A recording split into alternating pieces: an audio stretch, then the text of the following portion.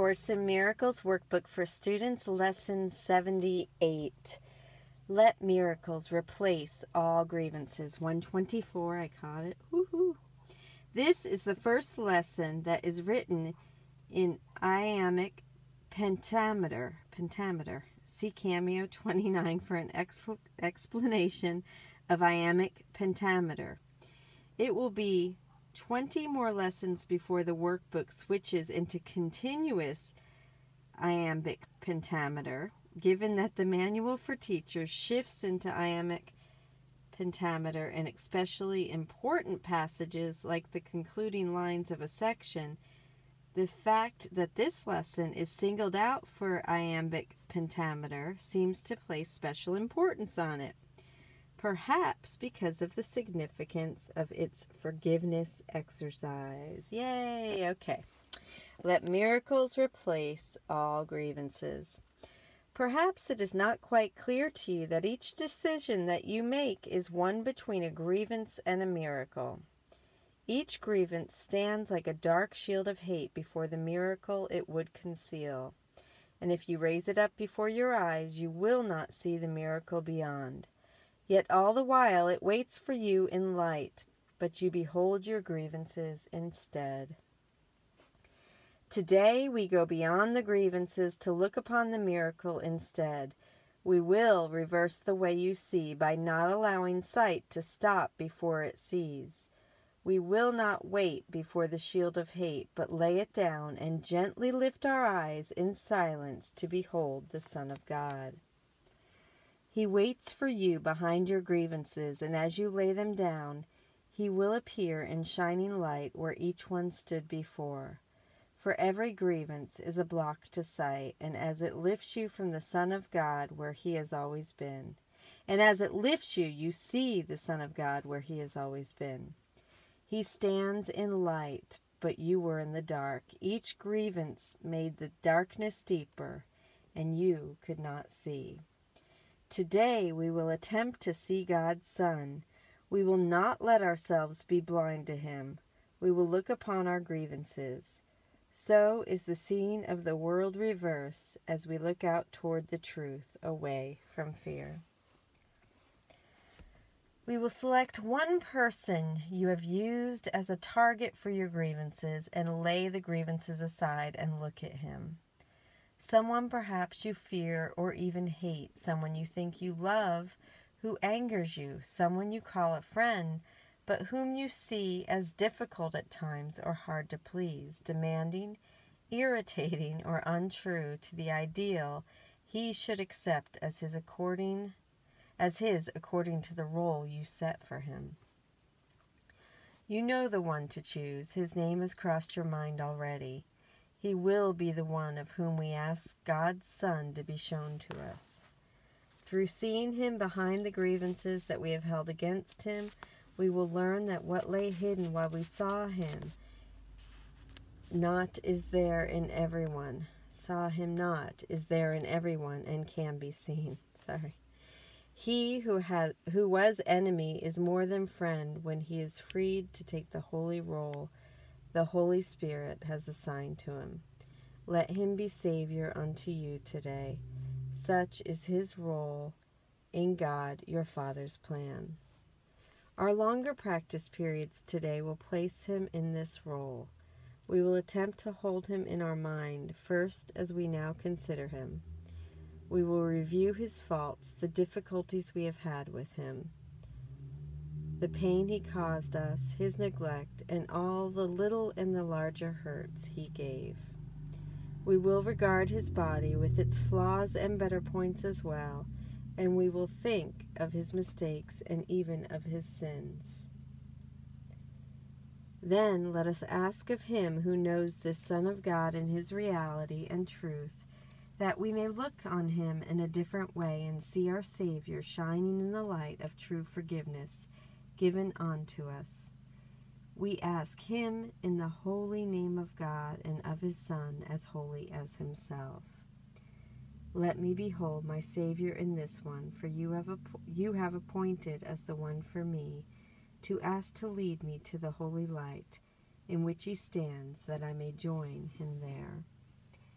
The body's eyes are closed, and as you think of him who grieved you, let your mind be shown the light in him beyond your grievances. What you have asked for cannot be denied. Your Savior has been waiting long for this. He would be free and make his freedom yours. The Holy Spirit leans from him to you, seeing no separation in God's Son, and what you see through him will free you both. Be very quiet now and look upon your shining Savior. No dark grievances obscure the sight of him. You have allowed the Holy Spirit to express through him the role God gave him that you might be saved.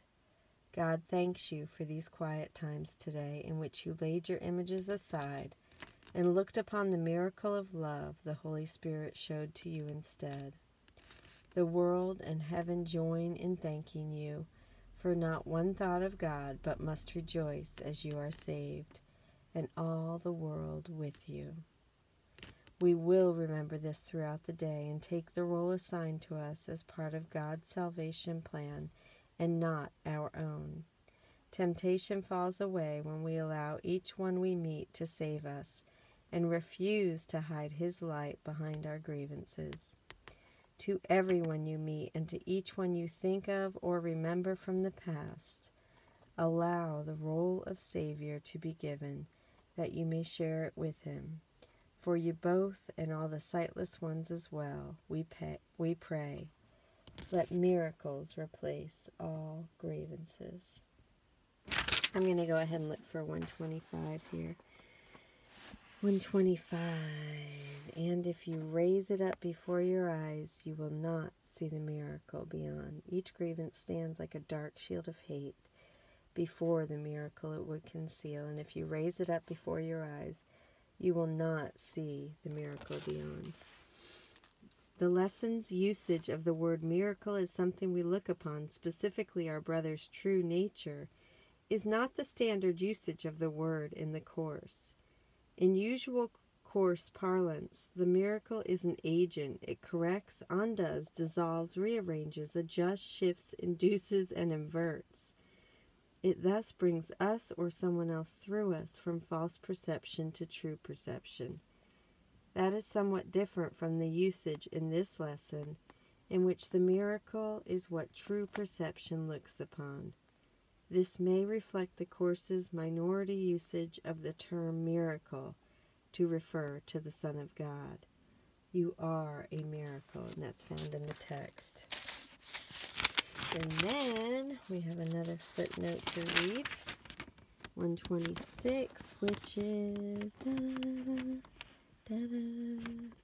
it? Oh my goodness, I can't see it anywhere. Do you see it? Point it out to me.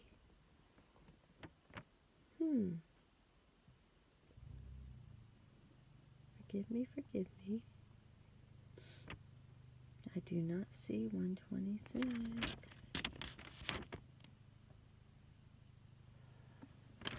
Miracles replace all grievances. It's not on that page. Be very quiet.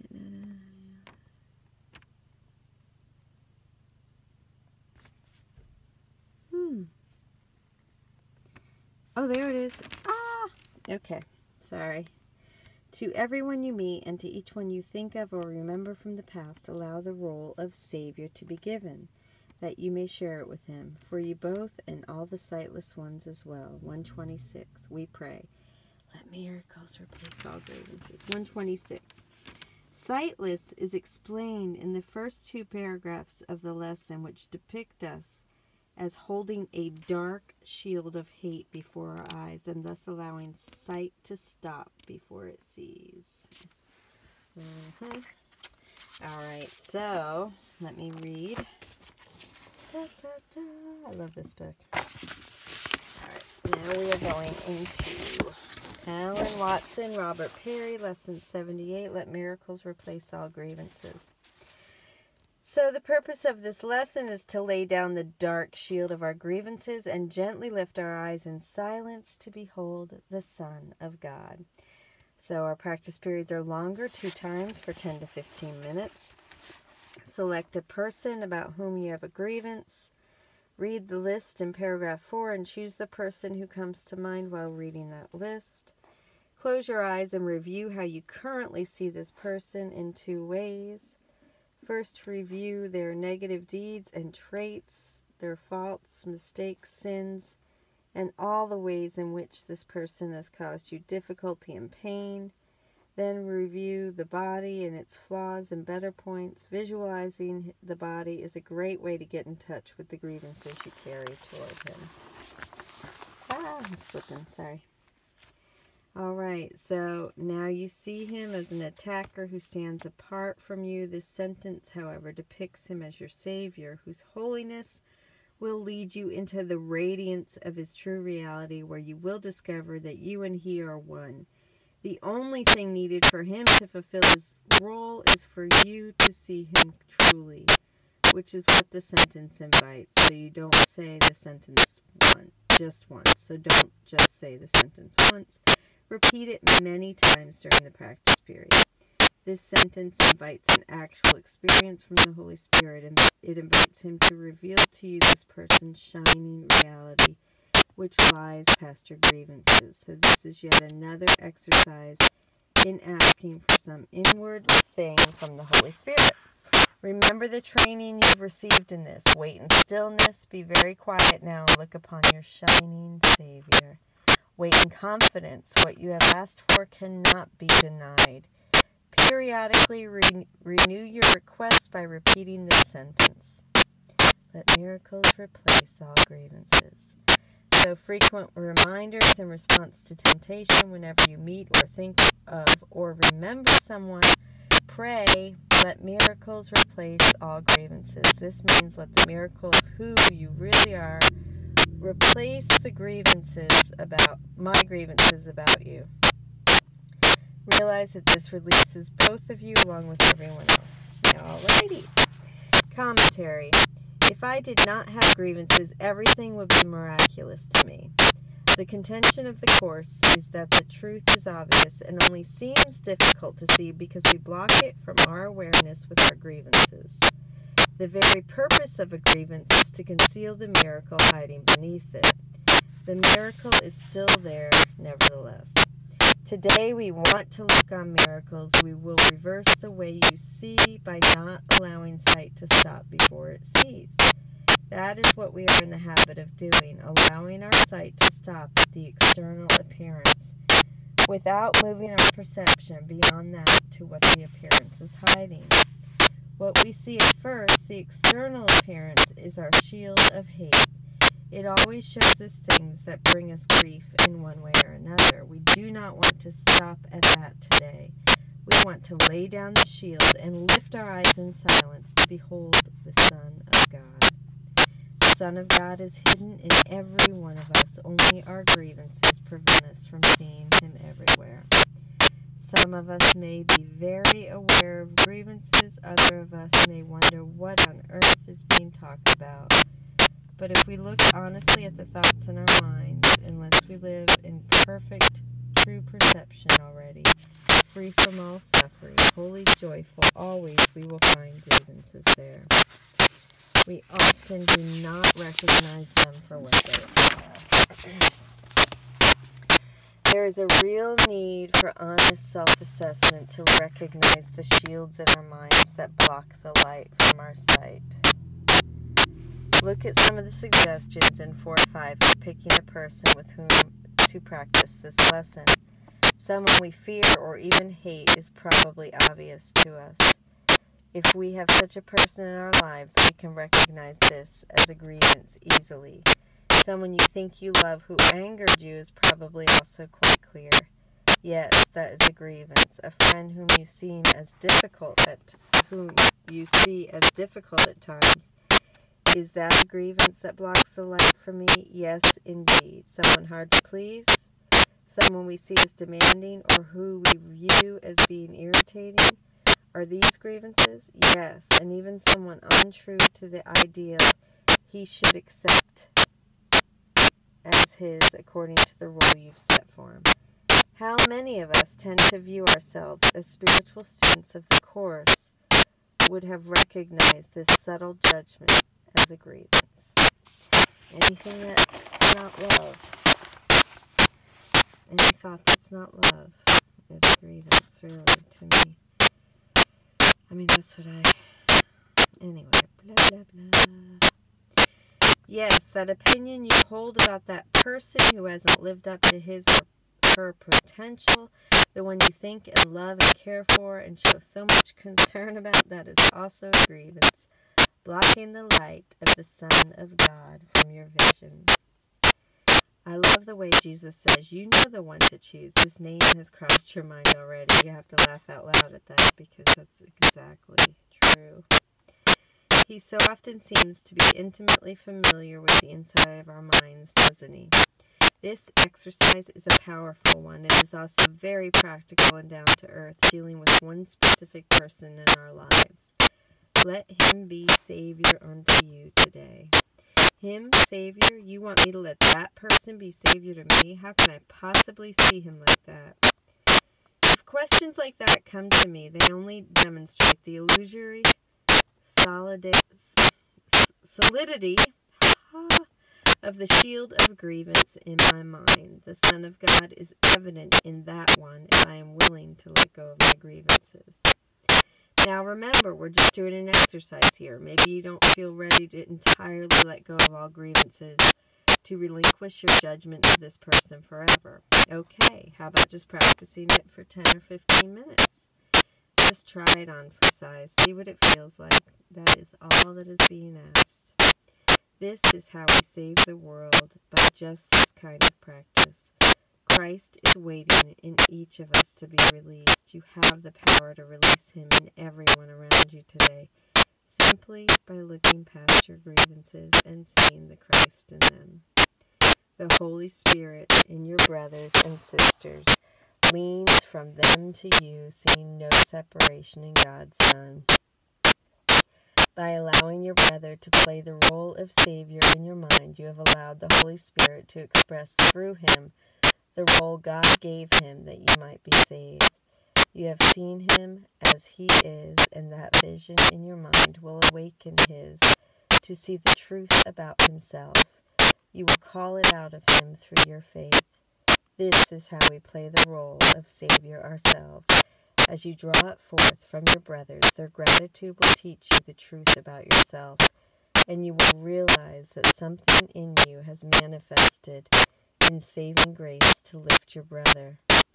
What you have given, you must have had in order to give it. Thus, the salvation you have given him is yours, and you recognize it because you gave it. This is how the process works. We can practice it even in our minds with people from our past. So I take the role assigned to me by God. I choose today to let miracles replace all grievances in my mind. Whenever I notice a grievance, I will ask that a miracle replace it. Let me see you, my friend, as my Savior today. Thank you for being there. Thank you for giving me this opportunity to give. Lesson 78. Let miracles replace all grievances. I love you.